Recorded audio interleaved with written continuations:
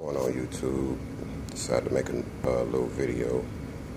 Got me another bezel for the avalanche and did the trimming that I needed to do to get the double din in.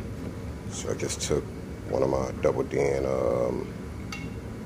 housings or whatever, marked it up, trimmed it out.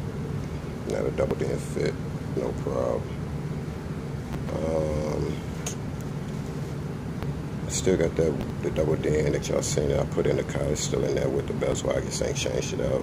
Don't know if I'm gonna keep that radio in there or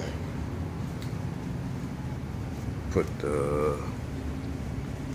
this 10.1, the Android radio in there that was in the box Chevy.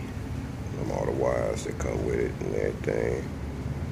And still ain't did my wife's radio. I was gonna do that today, but something else came up. But I'm debating on the radio. Because if I put this in the avalanche, I'm gonna put the radio that I got in the avalanche now into that bezel and let my wife get the one that's in the avalanche. So just want to show y'all that, man. No updates, nothing on the box, nothing on that. Gonna get around to the box in a little bit, but I'm focused on this this truck at the moment. So just be patient on truck and avalanche. I mean the truck and the box. Got some things coming. All right.